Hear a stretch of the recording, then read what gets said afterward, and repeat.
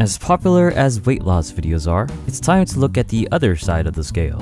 The notion of gaining weight has escaped the grasp of many naturally skinny individuals.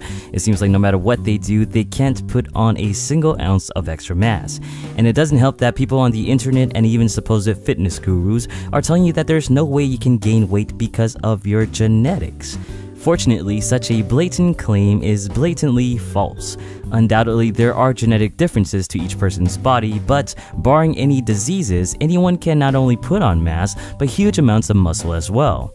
Fundamentally, it comes down to two things. One, eating the appropriate amount of food, and two, having a proper workout plan. Yes, you might be thinking, I've already tried that and it doesn't work.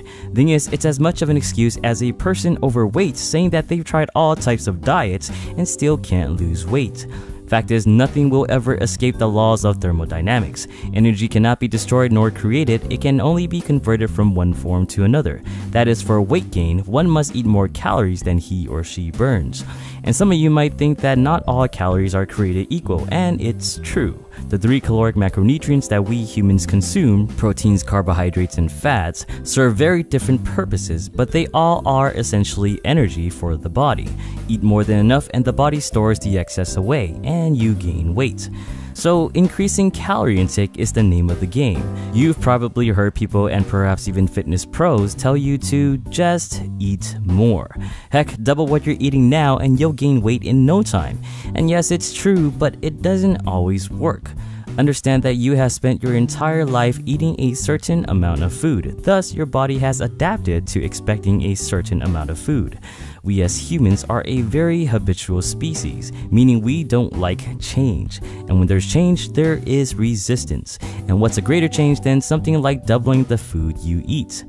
Knowing this, the proper approach is to change things gradually. If you're eating a sandwich for lunch with 3 slices of turkey, try 4 slices next time. Drink half a glass of milk in the morning, try 3/4. 8 ounces of steak for dinner, try 9. It's all about small changes now, adding up to huge changes later. In terms of calories, it might be roughly 100 to 200 more calories per day. After a few weeks, ramp it up to 200 to 300, and after a few more weeks, 300 to 400. You get the pattern. And yes, food type matters too.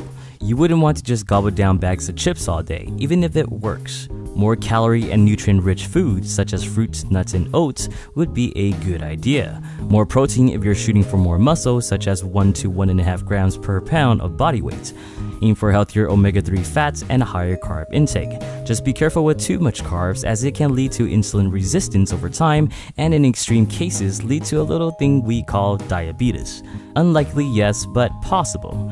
And if all fails, then yes, taking supplements can help, but choose the ones that are higher in proteins than fats. Many mass gain supplements are just sugary concoctions which technically can make you gain weight, but not in the healthiest manner. And of course, if you want to build muscle, eating is only half the battle. The other half is done in the gym. Whether it's lifting weights or calisthenics, your training should consist of heavy volume and progressive overload. That means pushing moderately heavy weights many times, and next time push more weights than you did the first time. Rinse and repeat. Avoid things such as cardio since it burns too much of your precious calories, and heck, even try to cut down any physical activity such as cleaning your room or washing dishes. As minuscule as it sounds, all of these activities can add up to a solid number of calories, but good luck convincing others on your unfinished household duties for the sake of your gains.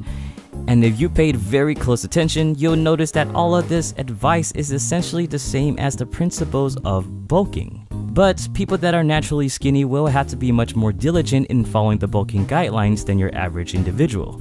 You can learn more about bulking in the video here.